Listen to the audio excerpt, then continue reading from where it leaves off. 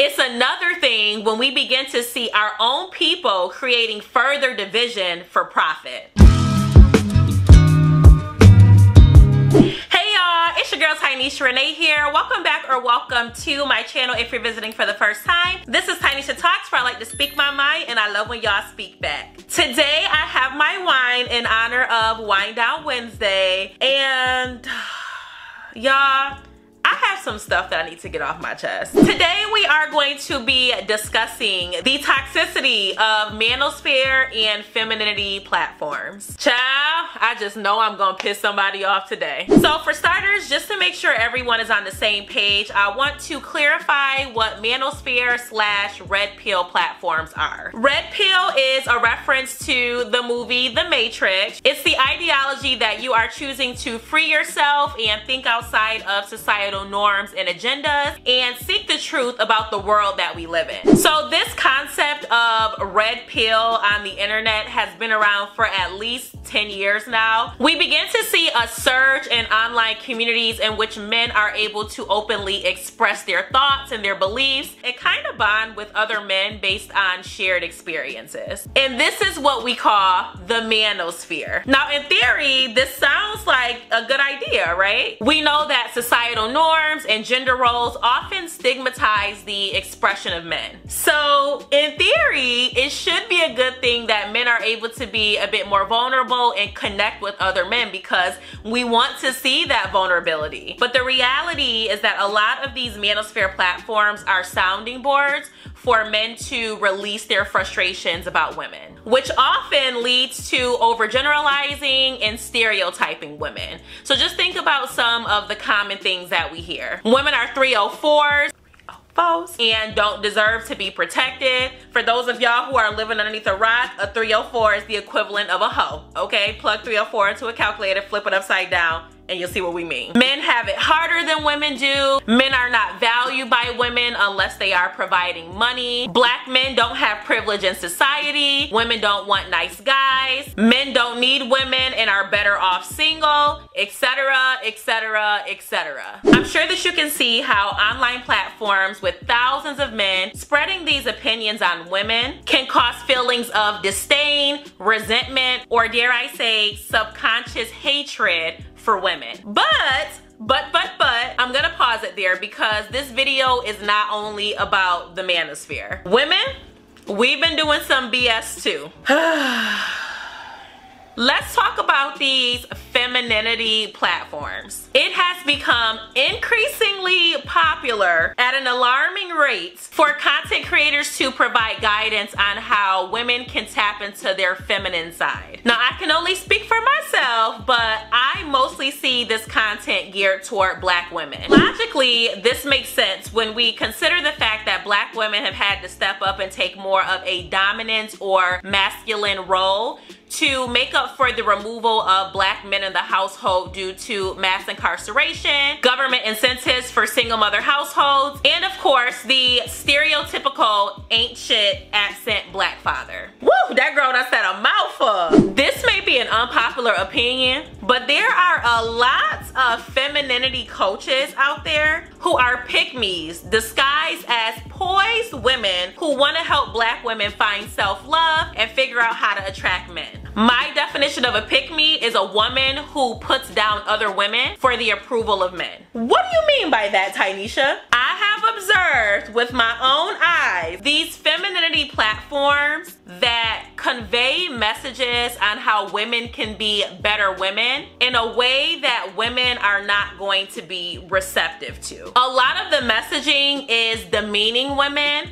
versus coaching them on how to be better without judgment. As a Black woman, I'm likely going to get defensive when this type of language is used, and as a result, I'm probably not going to watch your content. But you know who will? All of the frustrated men of the manosphere. It's one thing to watch a platform where a man is speaking on all of the things that you've had bottled in, but a woman speaking on behalf of all the things that you've been wanting to say, oh baby, that is a gold mine. This goes back to me saying that the message it's not messaging, okay? The message does not match the audience. You can't be a femininity coach or a femininity platform if your audience is nothing but men, period. But again, these women see that they get a response from these frustrated men and they begin to adjust their content to profit off of pandering. While Manosphere / Red Pill and Femininity platforms seem to be on opposite ends of the spectrum, many of them do the same thing. Play on the emotions of their audience by telling them what they want to hear for financial and social gain, aka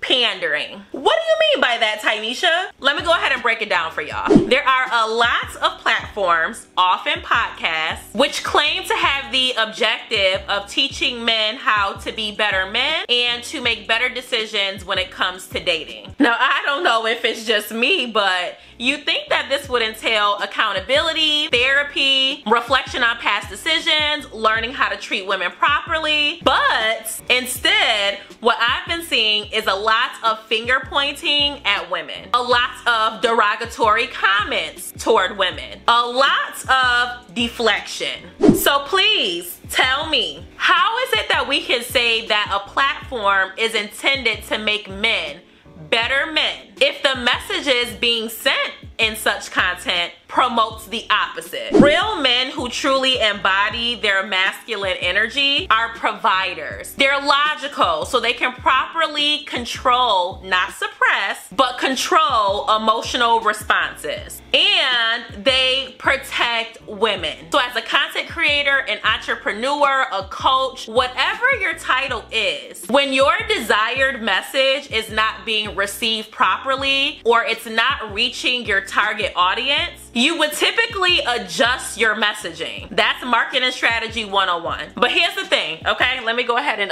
let me grab my wine for this one because we gonna need a child.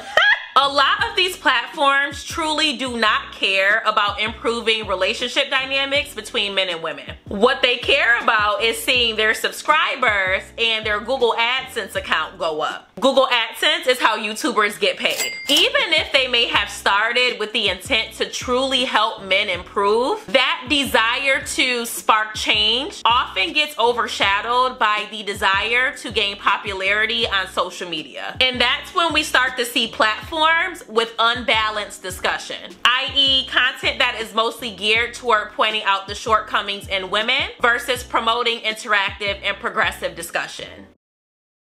So yeah, those are my thoughts when it comes to the toxic nature of manosphere and femininity platforms. But before y'all go, okay, I just want to say this. I have gotten pushback from both men and women about my content. I don't consider myself a red pill platform, and I definitely don't consider myself a feminist. By the way, my opinion is that feminism was never intended for black women, but that's a conversation for another video. At the end of the day, my platform is and always will be geared toward creating a safe space for men and women to openly express themselves. My goal is for men and women, black men and women especially, to come to an understanding, even if we may not always agree with one another. The sad reality is that there is a major gender war going on right now. It's one thing to acknowledge the way powerful forces have systematically created division between black men and women. It's another thing when we begin to see our own people creating further division for profit. I'm sorry, but I can never be a sellout and do that. And if I piss some people off or my platform takes longer to grow because of it,